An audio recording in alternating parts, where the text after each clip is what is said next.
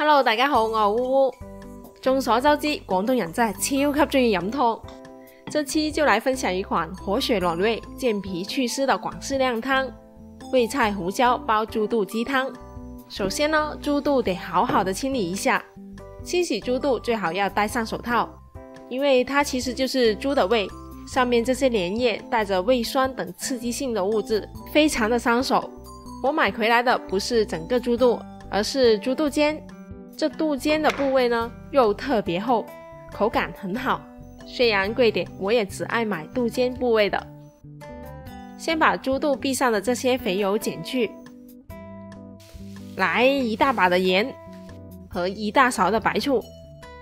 有粗鹽的話會更好，因為它摩擦力強，不斷的給它揉搓揉搓。放醋的話可以更容易的搓洗掉連葉。搓到鹽都沒有顆粒感了，就先去清洗一遍。回來之後繼續放鹽和生粉，再揉搓。生粉的粘着力好，容易把髒物質帶出來。揉搓的差不多了，就又拿去清洗。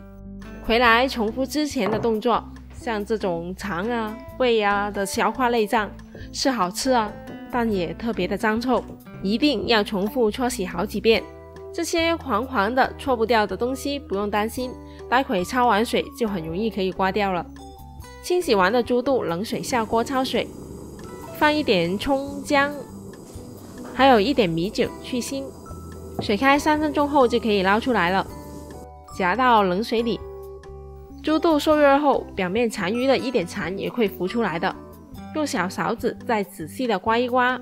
還有剛剛搓不動的這個，現在也很好刮掉了。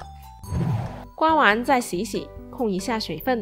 現在表面摸起來手感粗粗的，這樣子就非常的乾淨了。清洗完豬肚，我們就來看看這隻老母雞。熱心的肉店小哥已經幫我鋸成了不規則的大塊。清洗乾淨後，給它去一下皮和肥膏。雞腿部分就留着點皮吧，全去的話呢，湯也沒有那麼香。雞肉也簡單焯一下水，那就 OK 了。一煲好的湯當然少不了合適的煲湯料，豬肚跟驅寒暖胃的白胡椒可謂是絕配了。來15克吧，再來薏米50克，去濕利水的。還有大家都熟悉的紅棗和枸杞，除了藥用價值之外，它們還能為這道湯增添一點甜香味。這是冷水泡開的陳皮，陳皮年份夠的話，這層白囊保留會更好。但像我這塊只有3幾年的陳皮，白囊會有苦澀味，最好還是泡軟後刮掉。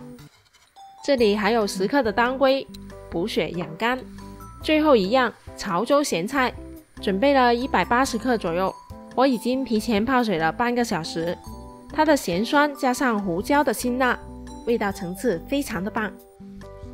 煲湯的藥材呢，可以根據自己身體的需要和口味調整的哦。煲之前還有一個小步驟可以讓湯更好喝，就是把白胡椒乾鍋烘一下，烘出香味，再稍微搗碎一下，不用搗得很碎，像這樣方便出味即可。相信很多人都不喜歡吃着吃着咬到胡椒粒或者是嚼到陳皮，所以我喜歡把它們放進小袋子裡。一般我還會留一點點的白胡椒磨成粉，留着最後用來調整湯的辣度。現在所有的材料都準備好了，這裡我又想分享一個小訣竅了。把鍋燒熱後，就放那麼一丁點的油，然後放2片薑，用薑片把油塗抹開來，均勻的給鍋底都抹上一層油後，把豬肚平鋪放下去烘烤一下。這樣做的豬肚煲出來完全不會有異味，而且煲出來的湯也會更白。烤成像這樣有點焦黃了，就倒入適量的熱水，把雞肉也放進去，先大火熬煮個15分鐘。大火翻滾也是讓湯更白的一個小竅門。湯之所以會變白，是因為肉中的油脂乳化所形成的。簡單來說就是大火翻滾可以讓油脂不容易聚集起來而形成水油分離的狀態。翻滾讓湯中的油脂分子均勻分布在水裡，更容易被肉中的蛋白質、磷脂等充當乳化劑的物質包圍而形成穩定的乳化體系。看，滾了10分鐘的湯已經挺白了，現在轉移到鍋中去。把胡椒调料包也丢进去，还有洗干净的薏米，就先放这些材料，调慢火煲1个半小时。煲的时间里呢，来把咸菜也简单的处理一下吧。锅烧热之后，什么都不放，就干锅炒一下，烘走水分，烘成像这样子就可以了。这个步骤可以让咸菜更好的释放自己的味道，也更好的吸收汤汁的味道。汤已经熬煮了1个多小时了，现在是时候把咸菜放进去了，还有几粒红枣。咸菜加入之后，它的酸性会一定程度上破坏汤的乳化体系，令汤没有那么白，但并不影响味道和营养。在小火熬煮20分钟左右。好了，现在把猪肚夹出来切一下，顺便也可以把调料包夹出来了。可以看到猪肚的纹路是这样子走的，立纹把它们切成大条，然后倒回锅里，把洗干净的枸杞也放进去，来试试汤的辣度。不够辣的话呢，就可以出动之前留着的这点胡椒粉了。稍微再滚个2-3分钟，那就可以关火了。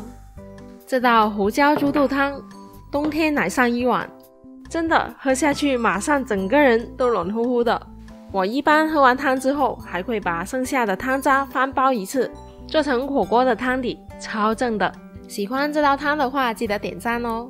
要是喜欢乌乌的制作，那就请订阅频道吧。下期再見啦，拜拜。